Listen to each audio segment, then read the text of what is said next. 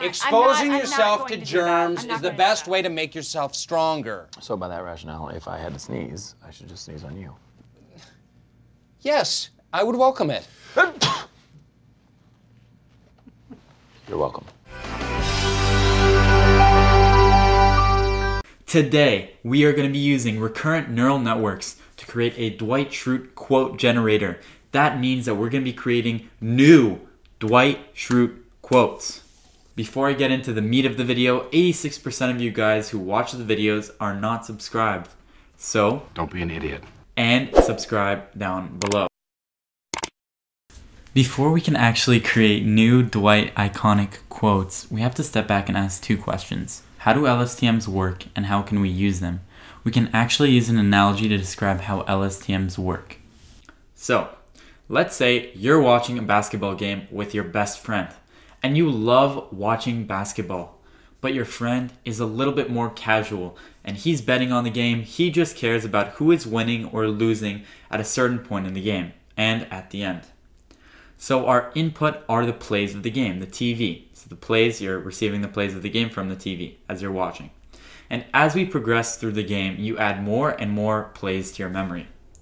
Your strategy is to tell your friend about the plays that are relevant to him and to look at each play and evaluate whether that play is valuable to the outcome of the game. Is it really important?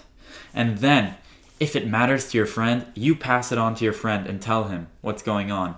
And if it's not a relevant play, you forget the play and move on to the next one.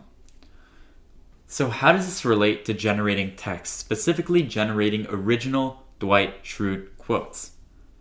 Okay, so given text data, Dwight quotes, we can determine when generating new quotes, what words and sentence structures will add value to the current quote, therefore predicting the new quote word by word. So with every project I make on YouTube, I always get the question, where's the GitHub, where's the GitHub, where's the GitHub?